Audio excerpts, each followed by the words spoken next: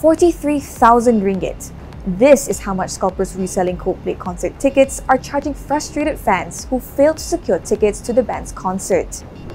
Communications and Digital Minister Fahmi Fadzil is concerned by the cutthroat pricing for the tickets by resellers. He says he will raise the matter to the Domestic Trade and Cost of Living Ministry, who is in charge of ticket prices. At the same time, the Malaysian Communications and Multimedia Commission has been ordered to take action over the online resale of tickets. Fans of the British rock band vented their frustration on Fahmi's Twitter page after being unable to purchase tickets for the concert at the Bukit Jalil National Stadium on November 22nd, when sales started yesterday. On marketplaces such as Viagogo, Category 2 tickets are being sold for 8 times the original price. Meanwhile, on Carousel, Category 4 and 5 tickets, originally priced at 598 ringgit and 498 ringgit, are being sold for 2,499 ringgit and 3,000 ringgit respectively. Natasha Bust, FMT News.